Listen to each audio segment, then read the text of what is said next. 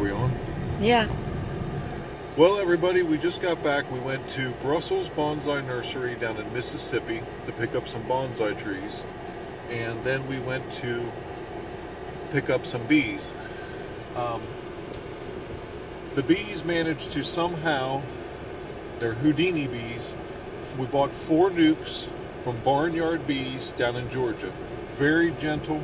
They are stock from Don, the Fat Bee Man. I would recommend you check out both of their channels. Also, Walls, or there's a guy, another one, I'll think of the name in a minute, who I've learned just an incredible amount of information from these 3 guys.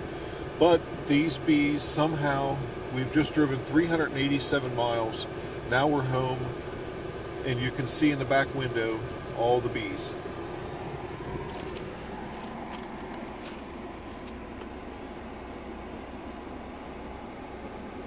Now we're going to get out and pop the trunk and see what we've got going on in there. After we got to going down the road, about 20 minutes from when we picked them up this morning at 11 a.m. we left, and now it's 5:30, we're home. We went about 20 minutes and discovered that some bees were in the back window. We pulled over and stopped, and I opened up the trunk and I said, there's a great big beard of bees on one of the corners. I don't know how they got out, but we better just roll because I can't deal with this in a shopping center parking lot.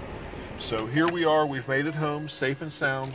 No need for any bee suits. We do have suits, and we have the smoker. Smoker's right there. Everything's available if we needed it. But let's go take a look at the trunk and see what's going on back there.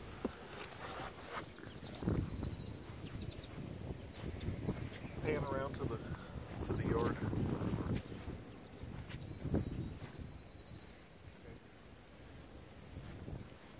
Here goes nothing.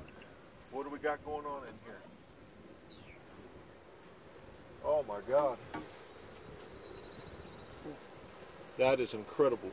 Well, folks, I am going to suit up and set these 4 in place and attempt to get them into their respective hives. There's 2 of the hives.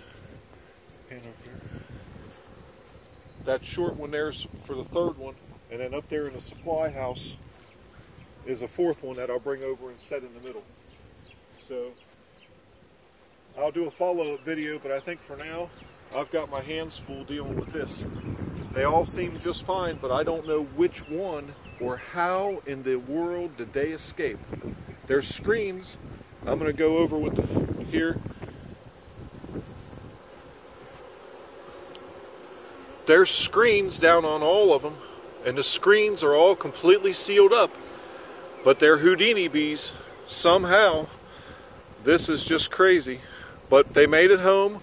We had about maybe 100 of them in the almost 6 hours time that we had to let out the window. But the rest of them, they're here. They're all safe and sound. Thanks for watching, everybody.